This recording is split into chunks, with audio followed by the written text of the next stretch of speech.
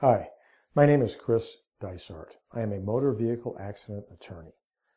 On June 26, 2009, an Associated Wholesale Grocers truck slammed into vehicles stopped on Highway 44 near Miami, Oklahoma.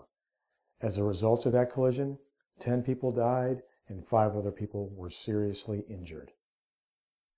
In other videos, we have discussed this tragic case, and we discussed what the subsequent investigation showed caused the accident, namely truck driver fatigue.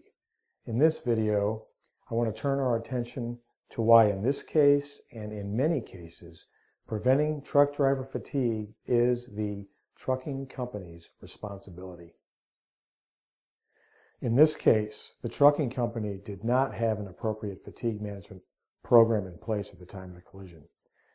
Federal regulations require trucking companies to take reasonable steps to prevent drivers from driving when they're fatigued.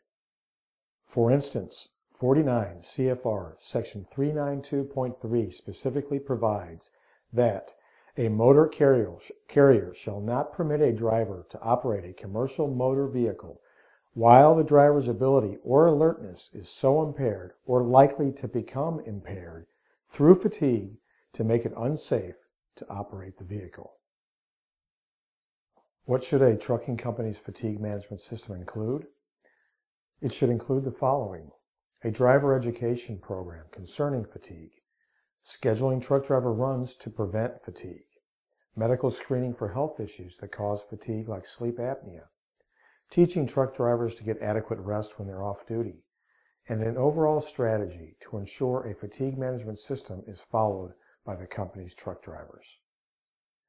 In the Miami, Oklahoma case, the subsequent investigation showed that the company failed to implement an effective fatigue management program. In fact, the company's fatigue management program consisted of providing its drivers with an outdated and misleading videotape and pamphlet. The video provided improper strategies for fighting fatigue, such as chewing gum, turning on the radio, and rolling down the window. In fact, the investigation after the collision showed that the truck driver's window was rolled down. The Federal Motor Carrier Safety Administration has discouraged the use of such alertness tricks by drivers because they don't work and they provide drivers with a false sense of security. The investigation that followed this tragic collision showed that the trucking company had taken no realistic steps to reduce truck driver fatigue. Truck driver fatigue is a leading cause of truck accidents. By some estimates, as many as 60% of truck accidents are caused by driver fatigue. For these reasons, driver fatigue should be suspected and investigated in every collision involving a tractor trailer or big rig.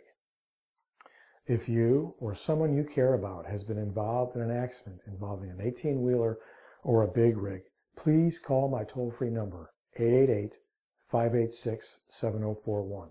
We can talk about your case, and I can answer any questions that you may have. There will be no fee unless we win your case. I also invite you to view our other educational truck accident videos and car accident videos on this site. Thank you.